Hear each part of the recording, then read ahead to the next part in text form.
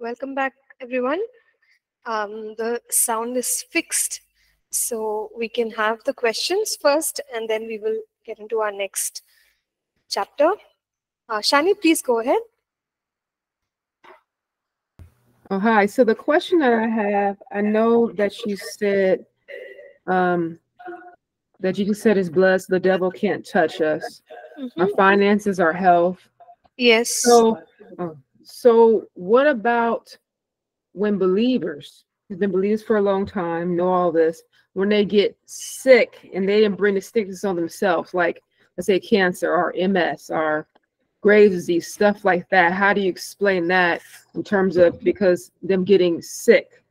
Yes. Does that mean that the devil, because you said the devil can't touch us, but a lot of believers get these illnesses. Yes, yeah. So what we are saying is the spiritual reality is that Satan and his demons cannot touch us. In the earlier chapter, when we saw the workings of Satan, the methods of workings, we looked at one particular technique or tactic or scheme that he uses, which is called as trespassing. What is illegal is what he does. So legally he cannot enter, but he tries to enter. Okay, so the way we would approach sickness when Satan is trespassing is we can evict him, we can get him out. Now, for whatever reason, for maybe there's a small opening of some sort in that believer's life due to a false confession or a false belief or some dedication, something. There's some reason why there's an entry point and Satan trespasses through it. Now, when I recognize that as a believer, it's very simple. I just have to take authority, evict him, shut that entry point. So we can deal with that like that. Sometimes we recognize that he has like entered and he's causing some issues, and that brings us awareness that okay, there is some area in our lives which we still have to firm up. Okay, so does that make sense, Shani?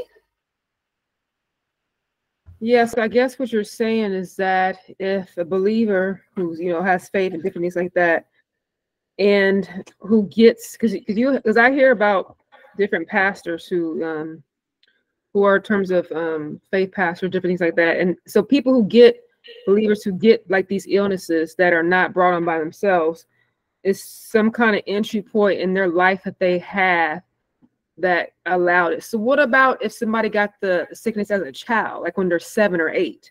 You can't say that a 7 or 8-year-old brought that into their life because they're 7 or 8. Okay. So what about people? Yeah. Yes, Shani. So I would strongly recommend for you to go and look up a video which we recently did in the mentoring hour, and it's titled Suffering. Okay, so what are the reasons for suffering that people go through, and sickness comes in that category. You see, our understanding is that Satan has trespassed. There can be so many different reasons why Satan trespassed in that particular issue, right? We are not blaming the people. See, the last thing we must do is to say, oh, it's a faith problem. You have a faith problem. You don't have enough faith. We know that in the past, in the Christian, what do we call it? Like Christian circles or in various movements, people have done that. People have blamed believers for not having enough faith or doing something else that has caused the sickness, that has caused the problem in your life. But that's not the right approach. Okay, we in certain situations we can clearly tell that hey, this is the reason why such and such a person is sick. But there can be so many other reasons, and sometimes we don't find the reason, Shani, and that's a reality. And for that, I just want to state this scripture. It is in Deuteronomy 29:29, where it says, the secret things belong to the Lord. Okay. See, there can be instances where there are godly people, very strong in the word, to the best of their knowledge and ability, they are following God, but something untoward happens in their lives. Okay. And we're not able to point to anything and say, oh, it was a faith problem, it was a confession problem, it was a this problem, that. Nothing. We're not able to point to anything and say, hey, what exactly went wrong? Why did this good believer or this pastor experience this in their lives? You see, the Bible also says that there are certain things that Deuteronomy 29:29 says, the secret things belong to the Lord. Now, sometimes we ask the question, God, why did it happen? Tell me. Maybe we won't receive an answer.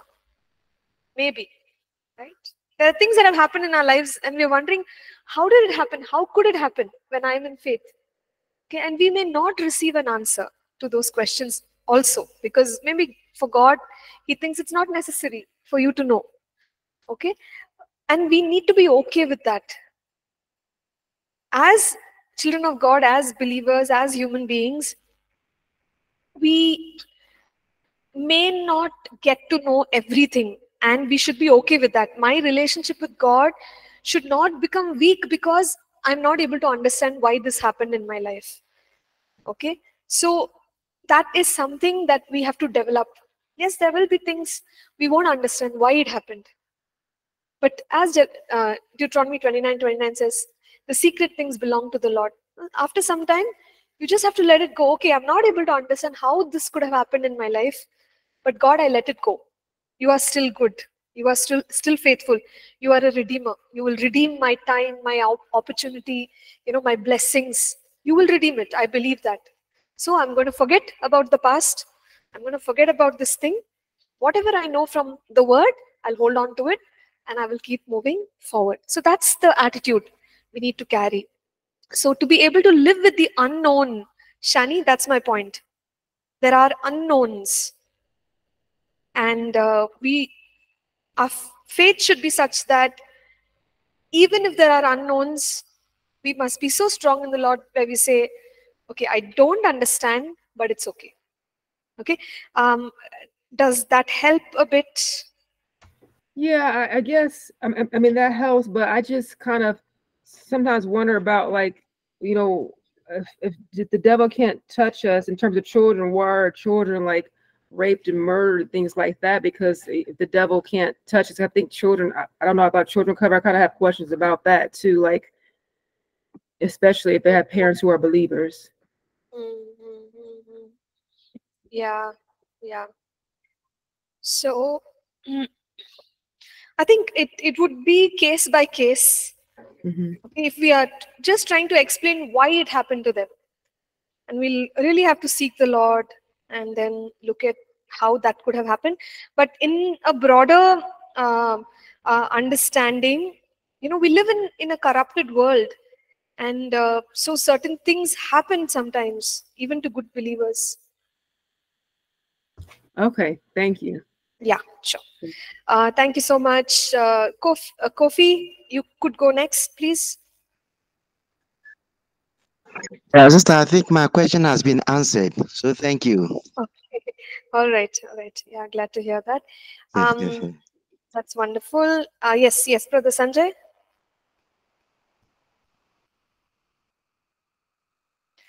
Yeah, hello. Yeah, Pastor, I just wanted to add something to what Shani was sharing about I mean, in a way, it's like, why do bad things happen to good people? And so when you mentioned that we live in a fallen world, and so this is more of a fruit of the fallen nature of man, or sin. It's more of a fruit of sin. And what I mean, like, we've seen across all over the world, irrespective of where you live, or irrespective of from the beginning of time till date, we have seen how sin has been playing out since the beginning of time, and how if the wages of sin are death, I mean, that speaks volumes. But the fact that we're still alive today is something to be thankful and grateful to God. One thing. The second thing I'd like to just add is, like, in this world, no, if there were no consequences for sin, if everything was, like, very normal and happy, then most people will be diverted and they'll be given to the things of this world. The fact that we see unexplained things happen, like sickness, disease, deaths, little children being harmed, or people's lives being taken away at a very early age, we see all these things, is more of a wake-up call for us to turn towards God and turn away from the world. What happens if we don't see these things happening? Our focus will be more into the things of this world. We'll get too distracted. So in a way, it's a wake-up call for everyone. It's a wake-up call, and nobody's waking up. Like, in a way, God is screaming out at the top of his voice, this is not our home. This is not where we belong. We belong to another kingdom. We belong to the kingdom of heaven. But yet people are so caught up in this world and caught up in the things of this world that God just has to wait for people to wake up. That's all I wanted to add. Okay. Yeah. Thank you. Thank you, Brother Sanjay. It's true that it's a wake-up call, but the world has been like this since the inception. So there's a wake-up call every day since then till today, and just to kind of reiterate that God is not causing it to happen or making it happen or pushing the consequences on the world. It's just that there are consequences. Actions have consequences. I can't put my hand in the fire and say, how can it get burnt? That would be a silly question, because if anybody does that, the property of the fire is it will burn. There are consequences, and we make in this world, in that way, because Adam and Eve opened the door to sin. I'm not talking about personal sin of every human being. No, that sin that came into the world and corrupted the world, that has already happened, right? And that's the consequence. So it's so sad that we see sickness, disease, calamity, floods, earthquakes, all kinds of natural disasters. Sometimes we see evil things happening to people. We see wars. We see little children being born with deformities. I mean, what did they do to be born like that? We ask the question, how can this happen? But that's what I'm saying when I'm saying it's a corrupted world. It's a fallen world. That sin that corrupted, it exists. And that is why we are learning about authority, so that we can exercise our authority in all these things. Okay, and we can exercise our overcoming power, and whichever is the work of Satan, we do away with it. Now, I do understand that in some situations we may not see a transformation. Okay, just do what you know to do. The best example that I can think of, I know some parents who have special children, and there's a lot of improvement in the children, but still sometimes there are struggles as the kids are growing up, and they're not like ordinary kids. They can't go to regular schools, and there are so many difficulties that the parents are facing. Now, are they believing God for healing? Are they believing God for the child to get better? Of course, they are very good believers, strong believers, exercising authority, everything. But even then, in such a situation, when you see that the child is needing help, right? What is the best thing that we can do? We should do what we know to do, to love them, to care for them. Okay? Sickness is supposed to be healed. But when somebody is still sick and we don't know why they are sick, what can I do? I can help, I can take care, I can be a blessing, right? I can do what I know to do. So I think as believers, let's do that. Let's do that. I know there are situations where we struggle. If we have authority, why is this still happening? But let's do what we know to do in those situations. Okay? Don't stop praying for healing. Don't stop praying for transformation, change, healing. Don't stop. But while it's not manifesting the way we want it, what can we do? Do what is right. Be a blessing. Okay? Speak life, help, support. So that is something we can do. Yes, Shani, please go ahead.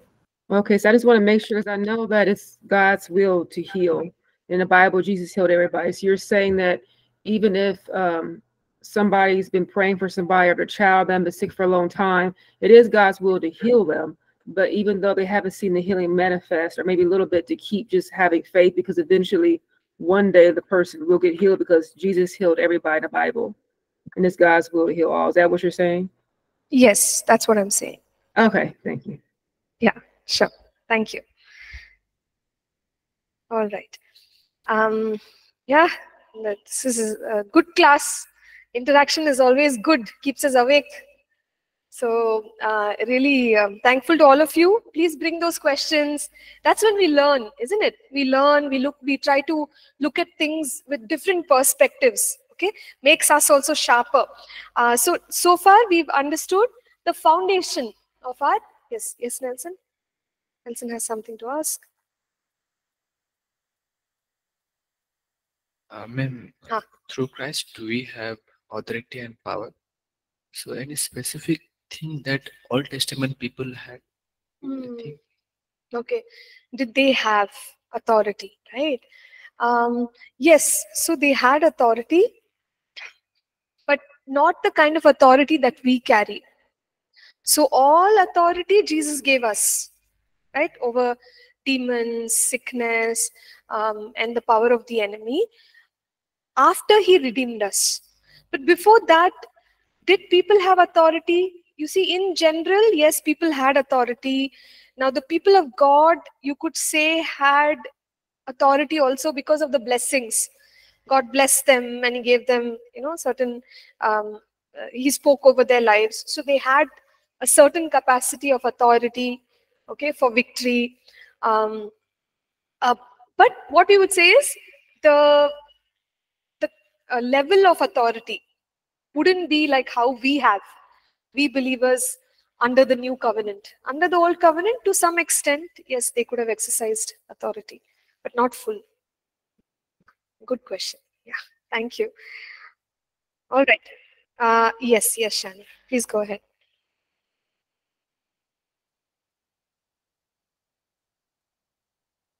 Okay, I'm not able to hear you. Could you please unmute? Oh, I'm sorry. So Yeah, I just kind of piggyback. So can you give example in terms of you had authority, but how they exercise it? I was kind of not understanding how they exercise their authority in the Old Testament. So they had authority, and how did they exercise? See, I can only think of, right now, I can think of Jehoshaphat, right? Like Jehoshaphat, when they had to go against an enemy army, they worshipped God. Okay, they sent the Ark of the Covenant ahead of the, with praise they sent the Ark of the Covenant in 2 Chronicles chapter 20. So that's a way of exercising authority. So what happened? The enemy was overcome because of praise, because of worship. We can look at Joshua, blessed by God, commissioned by God. Here is a man and a people who are marching, and the walls come down. That is a symbol of exercising authority. Enemy territory is conquered. So in this manner, Shani, based on the commissioning of God, the blessing of God, we do see victories, isn't it? Okay, yeah, I understand now. Yes. Yeah. Yes, Kofi? Yeah, sister, to add to what you just said, I think because of the authority of Jesus Christ, now we the Gentiles can also exercise that authority. Yes. In the olden days, the Gentiles had no authority to exercise in the name of God. Yes. Thank you. Yeah, that's very true. That's very true. So for the Gentiles, it's only after Jesus gave it to us that the Gentiles can exercise, right? So we are, the Jews, the Gentiles, and we are people of the uttermost parts of the earth. But today we can also exercise authority because of what Jesus has done. We are all included. And that is the powerful reality. Okay, thank you. Yes. Thank you so much. Let's then move on to the next chapter here, which is chapter 7, which helps us understand the realms where we can exercise our authority. Can we exercise authority however we like? Actually, no. There are certain realms where our authority is effective and it works. So we need to understand that. Okay, and that's what we will cover in this chapter. We have seen in history people who have exercised authority and who have seen wonderful miracles of God. Sometimes you read about all these generals of God. When we started our course here in fall semester for the on-campus students, took us through God's generals, and we looked up the lives of people, and then we examined their lives very realistically, the good things, the bad things, and how we can learn from their lives. But when we consider the good part, the way they moved in the authority of God, the way they overcame sickness, disease, we saw this one particular minister of God. Those days, like today, we have live class. People are sitting in other countries and listening to what is being taught in a different country. So it's all happening today. But when we consider some of these old ministers of God, one particular minister, those days, apparently through telegraph, he used to send prayer for healing. So can you imagine? Can you imagine? Requests come to the ministry, and just one line or a few words, be healed in Jesus' name. Telegraph. Okay. But people used to get healed. Can you imagine people were exercising authority like that?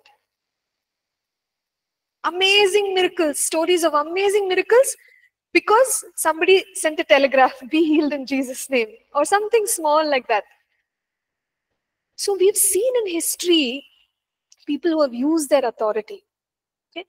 And I'm not saying we should copy them or it'll work exactly the same way, so you do it the same way. Sometimes we see practices which are not very good. Things like, people got so angry with sickness and disease, they hit the person who's sick. Because they were actually hitting the demon, I believe.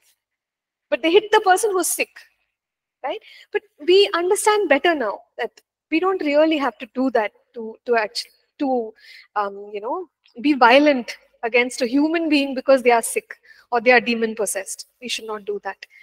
Okay, so there are all these things that we can look at, but the key is authority was exercised.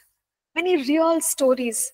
One particular minister of God, I remember, and I just cannot forget. I used to listen to his books have been read out by someone. He was not a great writer, so they've been read out, like the version, someone else wrote the book, the stories, and it's been read out. So I used to listen to it again and again and again, all the miracles. So one miracle goes something like, he went to a home, and there a child was very sick, and he was a man of faith. So he said, don't worry, we'll pray. So when he started praying, he felt that he needs to pray alone. Okay? We wouldn't recommend all this, so I'm not telling you do this. Please, before I state the story, I'm telling you. But he said he felt that way, and he told the family, I'm going to be alone with this very sick child. Like, the child can die anytime. That was the situation. So he decided he will pray the whole night with the child. And the story goes something like, somewhere in the midnight, when he was praying for the child, he carried the child and the child died in his arms. Can you imagine? You're alone, you came to do ministry, you're praying for the child to be healed, child dies in your hands. What will happen tomorrow? Okay, so crazy, isn't it? But he was such a man of faith, he didn't give up. He prayed and prayed and prayed.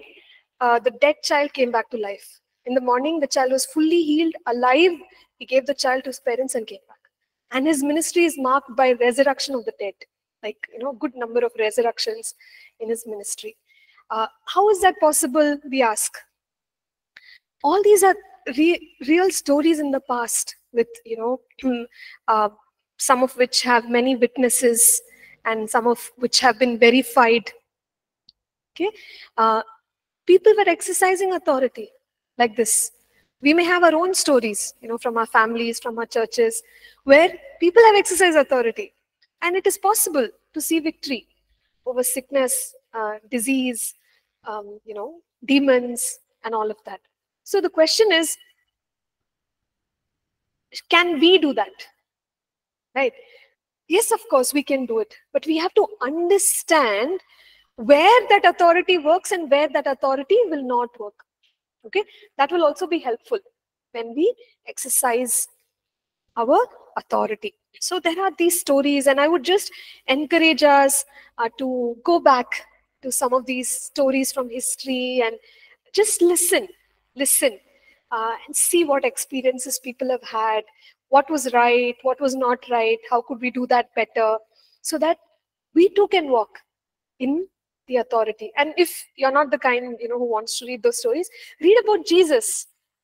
So many instances, Jesus healing the sick, Jesus casting out demons. He is our ultimate pattern, our example. So repeat, keep reading. Jesus healing, Jesus calming the storm, Jesus doing this, multiplying the bread. The supernatural works. He took authority and it worked in his life. So today, the expectation that we have to build is, I can also see God's authority work through my life. And it'll help to understand where it works. So the first one is, our authority works against Satan and all his demons. And we've already, talked a lot about it, right? We can exercise our authority against demons. But some other points that we want to make right now. One is to not become very demon conscious. Okay, don't become very demon conscious. Exercising authority against demons is a good thing. But, when we start crediting Satan and demons to everything that is going wrong. Okay, for example, if you take a little child, let's take a 3-year-old child, okay, and the child is so naughty, the child is destroying everything in the house and pushing things around and doing all these things. Would it be right for us to say, oh, this kid is demon possessed? The demon of disruption is working in this 3-year-old child. What would you say to a statement like that? Then why is the child doing all these works? Mischief. Why is this child doing all these works? Must be a demon. A demon is behind the activities of this child. It's so unreasonable to say that. It's a 3-year-old, this is a 3-year-old child. You can't expect anything else from a 3-year-old child. So the point is that, see, not everything is a demon. When we become demon conscious, then what happens? We start blaming demons for everything. The bulb got fused. Oh, it must be a demon. The demon doesn't want me to study. Bulb is gone. I'll cast it out in Jesus' name, right? Please, bulb, just change the bulb, that's all. So that way, it's when we become so demon conscious that we'll see a demon in everything. That's not a good place to be. Okay? That's actually wrong, because we have gone off balance. We've become very demon conscious and we are seeing a demon in every situation. So yes, let's cast out demons. We know that Jesus said, you will trample on serpents and scorpions. Nothing by any means shall harm you. So we have authority over demons. But I should not go trying to cast out demons that don't exist. Okay? So that's the point. So when I'm exercising my authority against demons, I've got to I've got to gauge, is it really a demon? If it's a demon, try to cast it out. If there is no demon, then fix the situation the way it should be fixed. Okay, so that is how we would do this. So all believers can cast out demons, but firstly, we've got to identify that there is a demon. Now, what do demons do? Or what are some of the demonic works? Demonic works are sicknesses, diseases, because we see Jesus working against this, isn't it? So Jesus opposed his enemy, Satan, and all the works of the enemy. Whenever he saw sickness, disease, what did Jesus do? He healed. Okay, he cast out demons. Obviously, Jesus is working against his enemy, Satan. And we know scriptures tell us in 1 John chapter 3, verse 8, that Jesus came to destroy the works of the devil. So if Jesus is destroying sickness and disease, where is sickness and disease from? Simple maths. This is equal to that, that is equal to this, what is equal to what? Where is sickness and disease from? Satan. Okay, so sickness and disease is from Satan. So whenever we say things like, God has given this sickness so that I can become better, or God has given this sickness so that I can become mature, you don't find any basis to that in scripture. How can God, who takes away sickness, also give sickness? It wouldn't make sense, right? Like, God has to decide. Either you give it or you take it. We notice him only taking it away. And how can we say that God is giving this sickness so that I can become more mature, I can get more understanding, I can have a closer walk with the Lord? That does not have basis. God does not give sickness and disease. Okay. More about sickness, disease, I would refer you to one book, which again, Pastor has written. Ministering Healing and Deliverance. In detail, it is there, the basis of our trust in God, our faith in God, that he is a healer. How can we say that? Does God always want to heal? Answer is yes. It's explained in the book, just that we don't have time to get into this. So point again that we are making is, sickness, disease are demonic works. So we can take authority over demonic works. What did we say earlier? Firstly, identify what is demonic. Everything is not demonic. After we identify, then go against it. Then we are saying sickness and disease is demonic works. Okay. Then situations. There can be certain situations where Satan is trying to slow us down. He's trying to hinder us. He's trying to cause confusion. He's trying to cause, some form of disturbances and quarrels, many different things where things are disorderly. That also can be caused by Satan, because it's working against the purposes of God. What God wants to do, obviously Satan will do opposite to that. He's bringing delay and trying to stop it. Then we could see influences of demons in many aspects. So firstly, in the lives of individuals, people. So when we are ministering to people and we see some demonic influence in their lives, I have the authority to destroy that. Okay, I can either cast it out or bind it, or declare the word, tear it down. So how to help people, that we will see later. But broadly now, demonic works, we said sickness, disease, in circumstances, it can be influences over people.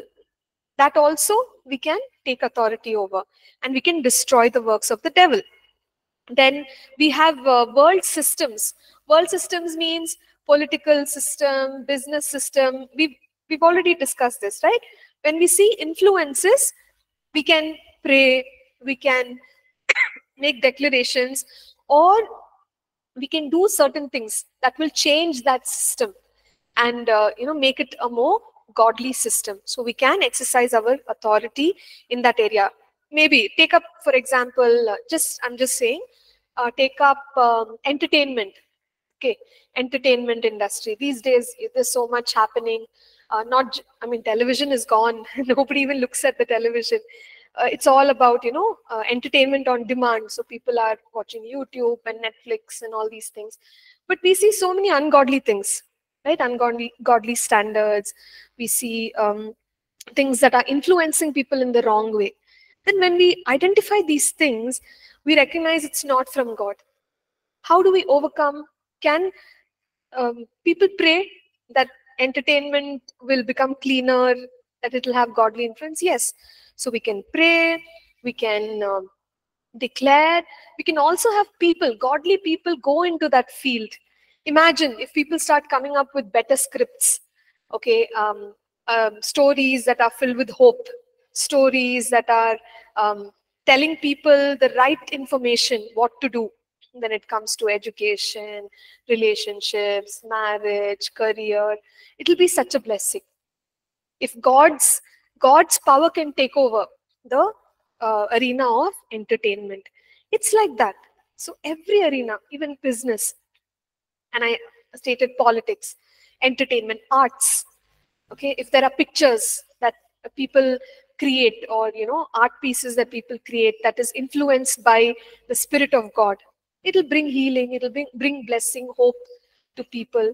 So in all these ways, we as believers can exercise authority. Okay, so there are many different ways in which we can actually make it happen, but the point is we have to influence. So all of us may be called in different fields. Maybe some of you are in the field of music, some of you are in some other field, but exercise your authority to whatever capacity and make a difference. So we find that godly people in ages past have influenced their generation, and their situation. For example, if you take Joseph, okay, in the Bible, there was a famine. Do you all know that story? Yes, of course. So think about it. There's a huge famine, and nations of people will die if there's no food. But the leadership of Joseph, we read how God gave him wisdom. In the season of plenty, learn to store properly. In the season of lack, give it, distribute it properly. So people from other nations started coming to Egypt because of Joseph's influence, isn't it? So what does that tell us? There is a circumstance caused by Satan, which is, famine and death in people's lives. But a child of God is exercising authority, doing the right thing. And it saved so many lives. So you could even say that Joseph was influencing the political realm of his days. Like that, there are many examples, men and women of God, even under the Old Covenant. People like Moses, the way he led the people. There's so much to learn from Moses' leadership, Moses' relationship with God. So we could learn from him. Daniel. Daniel was living in a lot of... I've especially heard young people say, Pastor, you don't understand. We live in a very difficult time. Don't tell me, because Daniel also lived in a very difficult time. Okay, so it's the same actually. The world around us has not changed. It's putting pressure. It's pushing us in the wrong direction. But if a man like Daniel could stand up for God in Babylon, we can stand up for God wherever we are. Right? So point is, there are people who have exercised authority in different capacities to influence even world systems. Okay, in positions of influence. They were there. They made it happen. They lived for God. They made a change. So we can learn from all these people. There are many names. I'm not going to go over all of them. So we can exercise our authority over systems. Then, of course, regions in spiritual warfare, we will learn about it, and we've also touched on it.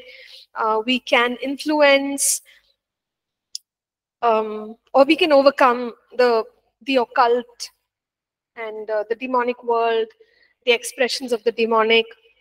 We can overcome doctrines of demons. The Bible says in the last days there will be many teachings that will be birthed from, it'll not be from God, it'll be from the demonic realm. So they're called as doctrines of demons. So we can overcome that. How do we overcome a false teaching? How do we overcome a false teaching? Exactly. So we should speak the truth. Speak it more, speak it loud. So the more we speak the truth of God, what happens? Everyone will come to know that what is being spoken otherwise is a lie. So it's as simple as that. Just teach the truth of God's word in the right way. When we keep doing that, automatically people will understand that the other things that are being said are wrong. They are false. Okay? So doctrines of demons. There could also be people who are known as messengers of Satan. The Bible says there will be so-called, people who are spreading the word, but it'll be all false teaching, not giving glory to Jesus, and untruth. So even such people we can overcome by our authority. So the demonic world we can overcome, sicknesses, diseases we can overcome, circumstances, situations, we've seen that, and even natural elements. I know there's a question on the online from one of the online students, but I'll finish this please, and then we can get to the question. So when we say we have authority over natural elements, Jesus said that he who believes in me, the works I do, he will do also, and greater works than these he will do, because I go to my Father. So Jesus told us that all of us, we will do greater works. Okay? Greater works. Did Jesus do great works? Then now Jesus is saying that we will do greater works. What is the meaning of that? He already did great works, and he's saying we will do greater works. What Jesus is trying to say here is, I believe that of course Jesus he's done the greatest of all works, but I think because he was on the earth only for a short while, we can do more, in the sense we can do more in the quantity of it. That's true. Yes, yes. Excellent. Thank you, Warren. So that's what it means. Jesus already did many mighty things. Now we're not really saying we will do something more exceptional, but in terms of quantity, we may do more than Jesus, because his ministry on earth was only 3.5 years. And it's also possible that we do some things which are unique. For example, in Jesus's times, they probably did not have surgeries where metals were inserted into the body. But today we have. And we have testimonies of people who say, oh, my metal turned into bone, right? How can that happen? It's amazing. Creative miracles like that. We talk about it today because we have such medical practices, right? And so some unique things could also happen in our times, which was probably not existing in the times of Jesus. So that is what greater works is all about. Now, talking about natural elements, we know Jesus calmed the storm, right? He spoke to the storm. He said, peace be still. And the storm calmed down. Other times when Jesus interacted with nature is the fig tree. He spoke to the fig tree. He cursed the fig tree and it withered away. Jesus walked on the water. Okay. So all this is like amazing. How can this happen? Normally it never happens. But supernaturally these things took place. There was a coin found in a fish's mouth. He told his disciples, okay, we'll pay taxes, go collect it. So they did that. Or the multiplying of food, okay, where bread, fish was distributed and a little quantity became a large quantity, and it actually met the need of the hungry people. So God demonstrated his supernatural power in this way. So can we do that? Can we speak to nature? Can we speak to the rain? Can we speak to the winds? Can we maybe walk on water? Everything is possible. But in a time when, It is required. Okay? So, you see, just because, let's say, Jesus walked on water, we don't see that he was only transporting himself on water everywhere. He still went on a boat, or he walked to places. Or think about this. You know, he broke bread and multiplied food. He didn't tell his disciples, say, this is a great idea. Why don't we have bakeries? We'll just sit and multiply food. You go, distribute it, make money. Let's all make some money. Okay, some godly bakery or supernatural bakery. They could have had. Jesus never did it every day. He did it like a one-off thing, right? Or whenever required. Because at that point, it was necessary. So today as a believer, if I say, I'm not going to cook. Just get me bread, get me, or whatever, get me roti and meat, I'll sit and multiply it. All of you have to pray for me if I do that. Because it won't work. There are natural laws. What are the natural laws? No, we have to wake up and do our stuff every day. But if there is some kind of, let's say, a crisis or a situation where God wants to intervene supernaturally, that's when we can expect such miracles. But otherwise, the natural law keeps happening. We cannot do these things randomly. Or, cleaning the house. I think I already gave that example. Like we could say, I'm not going to clean my house. Let the angels come and clean the house every day. Okay, God, please, you assign angels. Angels will be like, we have better work to do than cleaning houses. We have to do it because we are here, and we experience just the normal way of how things happen, and how things become disorderly. We have to put it back to order and learn to do it the natural way, right? So when it comes to engaging with natural elements as believers, it's not like we can look at these examples and say, yeah, we are going to do it all the time. It won't work. Only if it is required in that situation, we can trust in the power of God, and such things can take place. Okay, so all right, let's go to the question now. We have a couple of minutes left. Warren? Yes, I wanted to ask. As you've explained, so Jesus said we can do greater things than he did. We have the ability, the authority to do that. But there are times when I met some men and women of God who specialize in only certain gifts, like which is mentioned in Mark. When it says some will be apostles, some will be prophets. So how does that tie in? Because I know there are some people who are very good in the gift of prophecy, and that's what they do, but they don't have they've not experienced like healing or that sort of thing. Okay, sure. Yeah, thank you, Warren. So actually there are at least two questions in what you asked. So 1 Corinthians 12:28 is that passage that you pointed to, where it says God has given some in the church, first apostles, second prophets, teachers, workers of miracles. So one is about, I think, I'm assuming you were asking about the fivefold ministry offices and the graces that God gives people. It is true that God gives certain graces to people based on their call. So based on our call, there is a grace. So Ephesians 4:7, it says, the grace was given to each one of us according to the measure of Christ's gift. So based on the calling, the gift will operate. So let's say, for example, somebody who's called in the office of an evangelist, we may see miracles and healings take place because that's how people will come to Christ. So there may be more miracles in the case of an evangelist as compared to, let's say, in the case of a prophet. Because in the case of a prophet,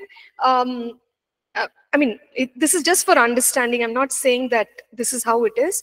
But in the case of a prophet, maybe there is more grace to prophesy, to speak the prophetic word, compared to do other things. But if you look at a pastor, the gift of God, the gift of Christ over a pastor's life is to be able to nurture, to be able to shepherd, to be able to raise up, leaders, build them up.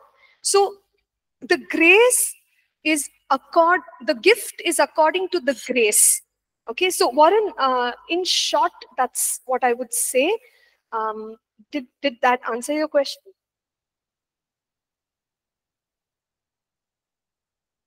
Sorry, yes, thank you very much. Yes. Okay, great. Yes. All right. Thank you. Thank you, everyone. So we will stop here and we shall pick up in the next class. So have a good week and God bless you all. Thank you so much.